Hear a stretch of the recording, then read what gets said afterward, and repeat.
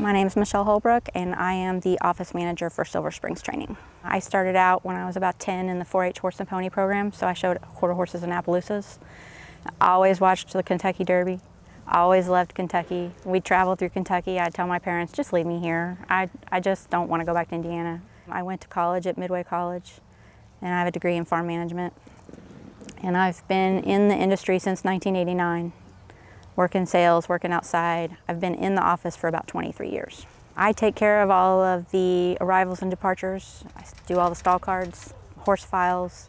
A stall card just has the owner's name and the sire dam and the horse's name.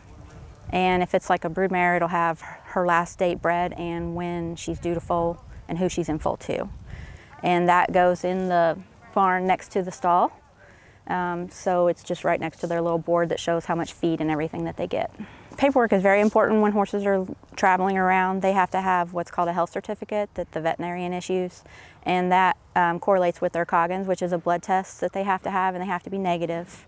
And we also send all of the vaccination and deworming history with the horses, which I think is very important too, because that way they're not getting doubled up on vaccinations.